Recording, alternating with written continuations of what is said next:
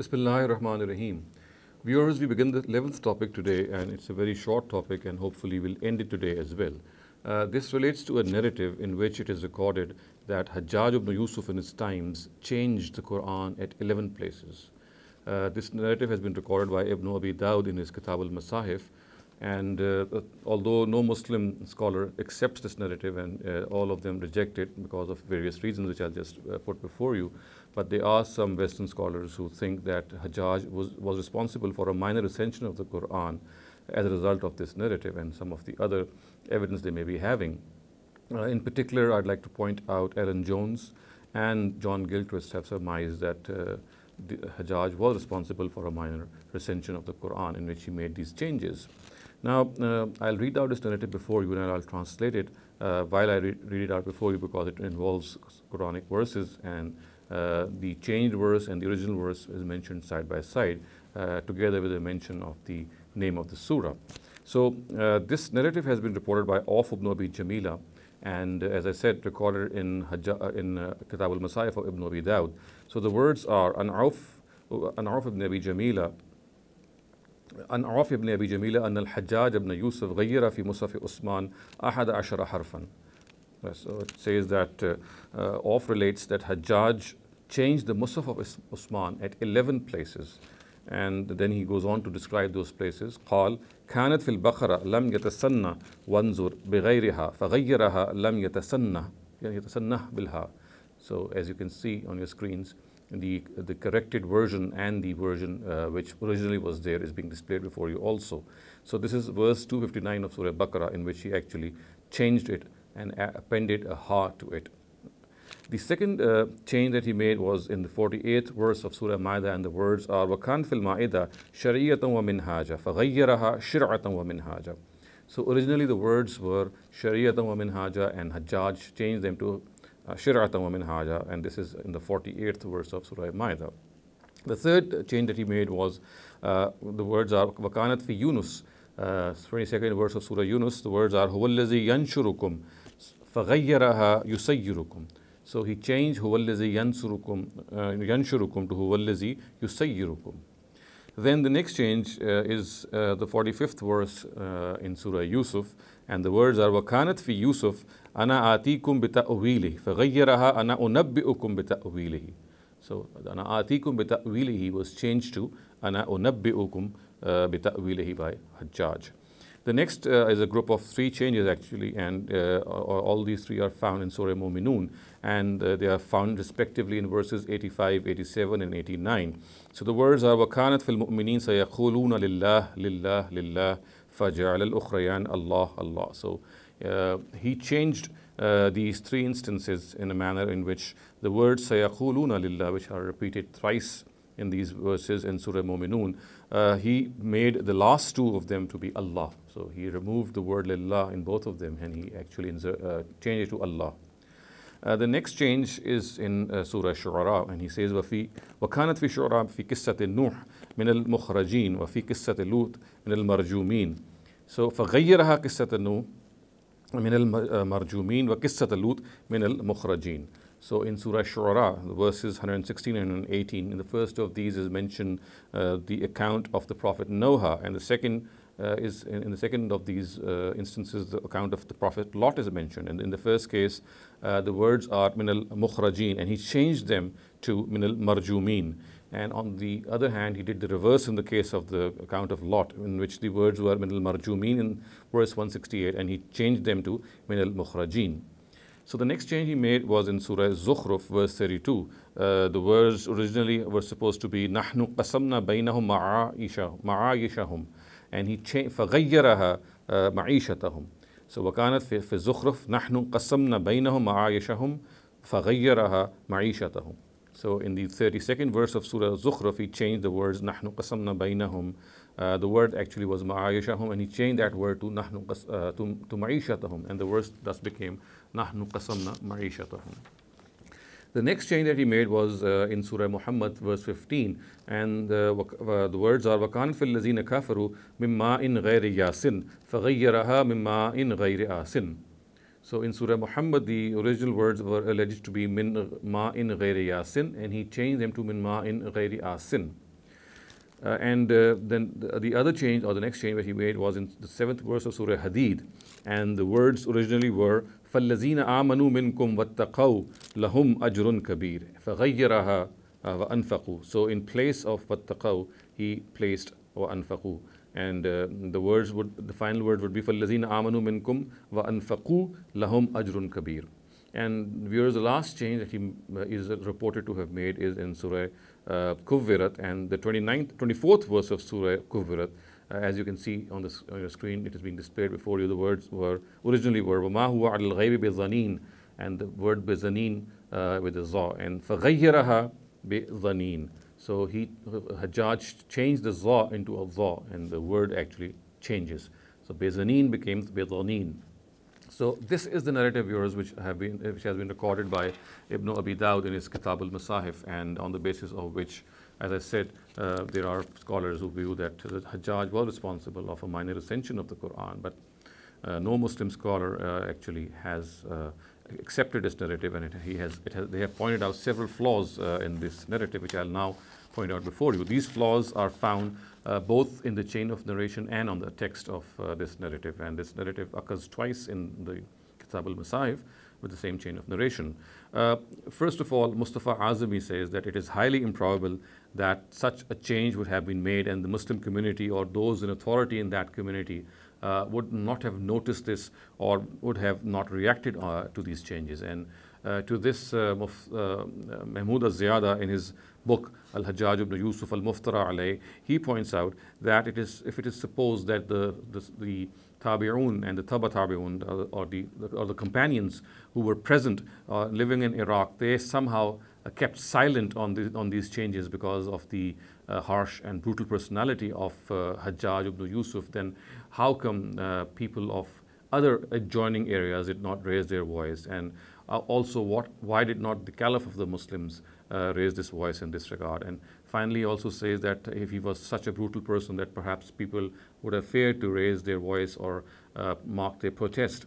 At least after he had died, people should have raised their rejection or their dismay over what Hajjaj has done, but we find nothing of this sort being reported in history. So this is the first point of criticism in this regard. The second point, viewers, I'd like to point out on the authority of Imam al-Khuy, and he says that it is the task of changing the Masahif at 11 places is such a huge task to have been accomplished by Hajjaj. It is highly improbable that he would have been successful in this, because we find that he was just a governor of a province of the Muslim Empire, and how could a governor have changed the whole Qur'an in such a way that it was in all pervasive manner changed at all places in the Muslim Empire? And plus, he adds to this fact, Imam Khuy says that historians have recorded the trails of brutality of Hajjaj ibn Yusuf, and they wouldn't have spared him in this regard. If this incident had really happened, they would have really pointed out this grave incident, this grave measure taken by Hajjaj ibn Yusuf. And finally, al-Khuy also says that whatever Hajjaj could do would have been confined to the Masahif. How could this endeavor have ever been possible in erasing what was in the memories of people? So all in all, al-Khuy says that this is an absolutely preposterous conclusion, and has arisen because of this narrative, and this critique of his is on the text of the narrative. Then the third point of critique, viewers, is again presented by Mustafa Azami in his History of the Quranic Text, and he says that by the time of Hajjaj ibn Yusuf, who we know died in the 90s of Hijrah, he says that the use of the diacritics had not become very common, and since these diacritics were not very common, there are many words in the list which he had changed. If the diacritics do not exist, then the skeletal text of those Quranic words would exactly be the same. And he has pointed out some examples. I'm just citing two of them, which are being displayed before you on the screen. Thus, we see that the word yusayyirukum and yanshurukum, if you can see, the skeletal text would be exactly the same if the diacritics are removed. So how could this change had been effected? Because diacritics, according to him, were very, very sparingly used by the time of Hajjaj. And the second example is unabbi'ukum bita'wilihi, and the parallel verse is atikum bita'wilihi. So if unabbi'ukum and atikum, they are stripped off their diacritics, they will become very similar. So the point which actually is posited by Azami is that in the presence of these similar scripts, how would Hajjaj have actually made this possible, made this change possible?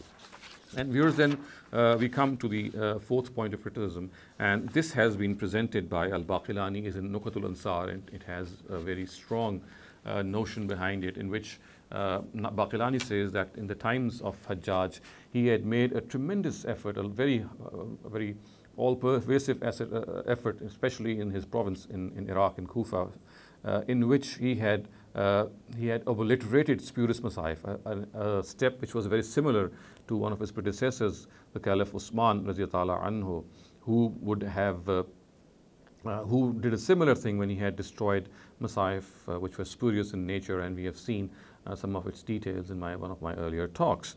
So he says that not only this, that like Uthman, Hajjaj had embarked upon a massive campaign to eradicate spurious Masahif. There are several instances and several examples also which we find in history. Thus, he has cited an example in which he says that when he, in Iraq, he had found certain Masahif in which there were spurious verses, and we find verses like Ash-Shaykhu wa Shaykhatu iza zaniya, and similarly, Laysa alaykum min fadlum min rabbikum fil mawasim al-Hajj, and some other similar verses in which there are additions, and the first of which I have cited, Shaykhu wa Shaykha, is actually the famous Rajam verse, which is supposed to have revealed and was then abrogated, or still other people believe that it was not, it was though abrogated, but its tilawa is still there. So they call it a mansukul hukum, a mansukul tilawa dunul hukum.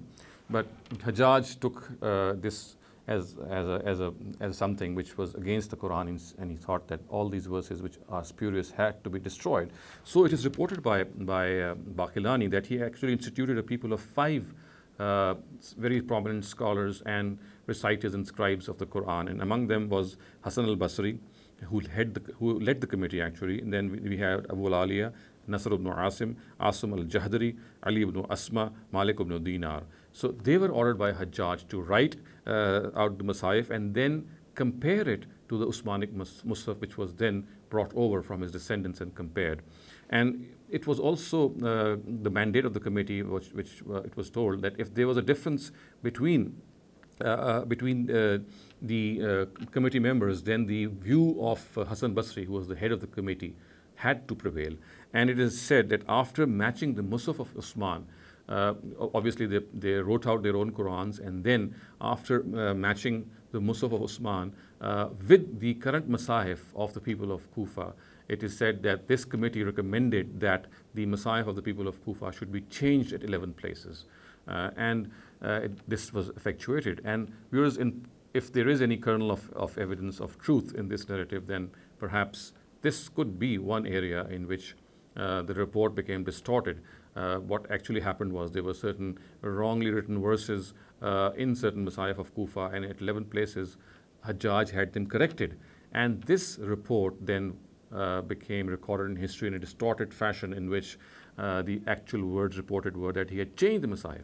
Whereas perhaps if this report is considered to be correct, then what we can say is that he had corrected the Masahif, not changed them. They were wrongly written at certain places, and he corrected them. But again, as I said, if at all this incident is regarded to be true, then this perhaps is the only legitimate and acceptable explanation. Baqillani also goes on to give another example. He says that Hajjaj had also deputed 3 people, Asim al-Jahdari, Najiyah ibn Ruhm, and Ali ibn Asma, to destroy all the Masahif which were not in conformity with the Musaf of Uthman. And then he was also asked to pay a compensation of 60 dirhams to all those people from which they had confiscated these spurious Masahif. Now, these are the 2 very prominent incidents which Baqillani has mentioned vis-a-vis the campaign and the measure of Hajjaj in collecting these spurious Masahif. I would like to add a third point here in this, a third incident in fact, and this is that we know that Rashid al-Himani, also called Rashid al-Qari, he was appointed specifically by al-Hajjaj to keep an eye on the Masahif and to collect and to correct them wherever they are wrong. So we may note that in the words recorded by Ibn Khalawayh are al-Lazi nazara fil Masahif li Hajjaj. So he was the person who was responsible for for taking a look and regarding them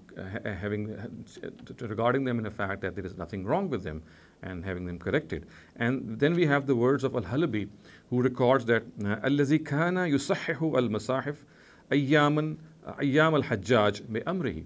So he was the person who corrected the Masahif in the times of Hajjaj at his behest, at the directive of Hajjaj himself. So this was the fourth point of criticism which I just presented before you, in which I cited these three incidents which show that Hajjaj himself had actually embarked upon a campaign to correct these Masahif. And as I said, this could be the fact that this correction was wrongly reported as if he had altered the Masahif. And this correction was actually at 11 places, as one of the incidents I just mentioned before you also recounts.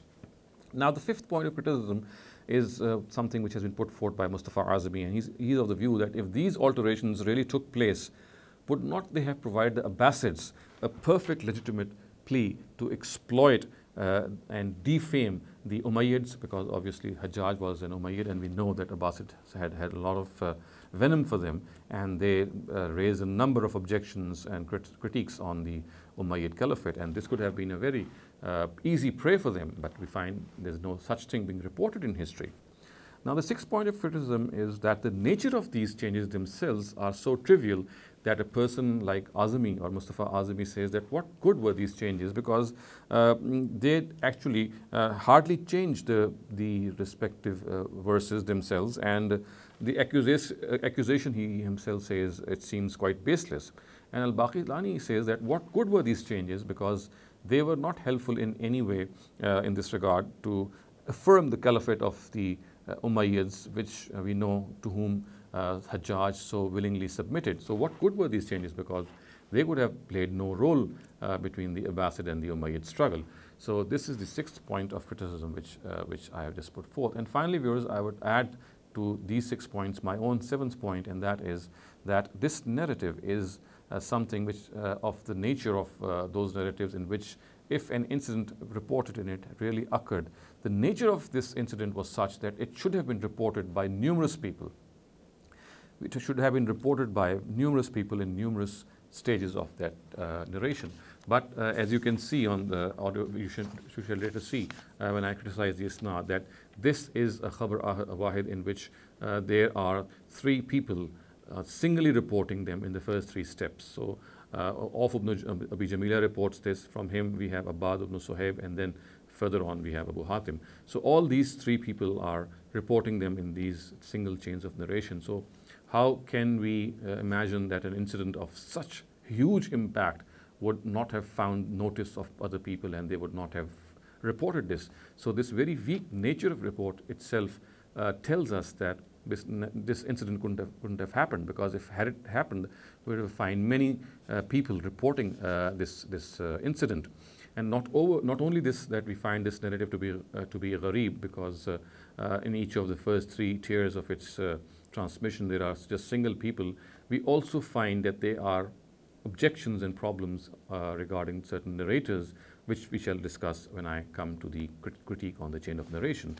So all in all, viewers, this is the critique on the matan, or the text of this narrative, which is quite convincing. Most of it is quite convincing, and in the presence of which it is very, very hard, or in fact impossible, to accept this narrative. Now, viewers, let's move on to the chain of narration of this narrative. Now, as far as the chain of narration of this narrative is concerned, you can see that its chart is being displayed before you. And there are two people who are extremely suspect in this chain of narration. First is Auf ibn Abi Jamila, and the second person is Abbad ibn Suhaib. Now, as far as Auf is concerned, I have presented critique on his personality in a number of places in these talks, so I'll not repeat my critique on him. You can listen, or you've already perhaps listened to one of the earlier talks and gathered the critique on Auf ibn Abi Jamila. I'll concentrate more on my critique on Abbad ibn Suhaib, who is the person who reports from Auf ibn Abi Jamila. So let me read out some of the jarh which has been recorded by various Rijal authorities on his personality. Now, Ibn Abi Hatim says that Abu Bakr Abbad ibn Suhaib al-Kulaybi, which is his full name, is Za'if al-Hadith, Munkar al-Hadith, and Torika Hadithuhu. So this is a very, very strong, these are very strong terms of impugning a person. Then Ibn Adi says, and this has been recorded in his Al-Jarh wa Ta'dil, so the words that I just said, that Zaif al-Hadith, Munkar al-Hadith, Torika Hadithu, these are the words which Ibn Abi Hatim records in his Al-Jarh wa Ta'dil. Next, Ibn Adi and Ibn Hammad told him, Ibn Adi says, in fact, Ibn Adi says that Ibn Hammad told him that he is Matruk al-Hadith, that Abbad ibn Suhaib is Matruk al-Hadith, and also records that Ali ibn Abdullah abandoned 100,000 of his narratives, out of which 50,000 were from Abbad. So he says that Ali ibn Abdullah abandoned 100,000 of the total number of narratives that he abandoned was 100,000, and amongst those 100,000, 50,000 were those which were reported by Abbad. Ibn Adi also says that in spite of his Zurf, Yuktabu Hadithu, and that there are narrators who call him by Abu Bakr al-Kulaybi and do not fully name him because he is Zarif. So instead of pointing out Abbad ibn Suhaib, they restrict themselves to call him Abu Bakr al-Kulaybi, so that his actual name is not exposed and people do not call him Zaif. Now Ibn Adi has mentioned this in his Al-Kamil fi al-Zurafa. Now, viewers, let me come to Imam Bukhari, who in his Zurafa al-Saghir says that the Muhaddisun have forsaken him, and the words are Tarakuhu. Now, An-Nasai says that he is Matrukul Hadith. Remember, a person who is a Matrukul Hadith is a person who is alleged to be a liar, who is a person who lies in his narratives, and the person who lies in his narratives is called, his narrations are called Matruk, and he himself is called a Matrukul Hadith person. So An-Nasai says in his Az-Zurafa wal-Matrukin that he is Matrukul Hadith. And then viewers, Ibn Habban, he says, he has mentioned in his Majruhin and said that he would narrate manakir from mashahir, and which if heard even by a beginner of this field would be regarded by him to be fabricated. So such would be the heinous nature of this fabrication that even a beginner would easily recognize that these are fabrications. And the bottom line is that he would narrate manakir from mashahir. He would narrate little known narratives or narratives which report something which is against the more sounder narratives from more trustworthy people, from mashahir. And this has been recorded by Ibn Habban in his Al-Majruhin. Now, according to Al-Hasmi, he's also said that he is Matruk. And Hasmi has recorded this in his Majmu' al-Zawaid. Next, we find that according to Abul Fazl al-Maqdisi, he is blamed of fabricating narratives. So he is a person who concocts narratives, and this has been reported by Abul Fazl Muhammad ibn Tahir al-Maqdisi in his Ma'rifa Tazkira fi Ahadith al-Mawdu'a. Now, Az-Zahabi says that he is Wahin, and this has been recorded by Az-Zahabi in his Al-Muqtana fi Sard al-Kuna. Shamsuddin Hanbali records that according to Ibn al-Madini, Zahaba Hadithuhu, and in the opinion of Ad-Dulabi, he is Matruk. And this has been recorded by Hanbali in his Tanqih Tahqiq Ahadith at-Taghliq. And we have Yahya ibn Ma'in say that he did not write anything from Abbad. This has been recorded by Ad-Duri in Tarikh of Yahya ibn Ma'in. And finally, viewers, we have Abu Dawud say that he is Saduq, and this has been recorded by Azabi in his Mizan al-I'tidal. So you can clearly see, viewers, that this person, Abbad ibn Suhaib, who is a Matruk person, who is a person who is extremely suspect, who is guilty of concocting and fabricating narratives, if he's present in some chain, then of course that chain becomes extremely unreliable and suspect and non-trustworthy. So in the presence of this evidence, I would say it is sufficient to conclude that the questions which have arisen on the text of the narrative and the frail nature in which this narrative has been reported, as well as on the fact that this narrative contains a person who fabricates narratives, it is very in the fitness of things to believe that this narrative has been totally unreliable, and it cannot be accepted the way it has been reported. أقول قولي هذا واستغفر الله لي ولكم ولسائر المسلمين والمسلمات.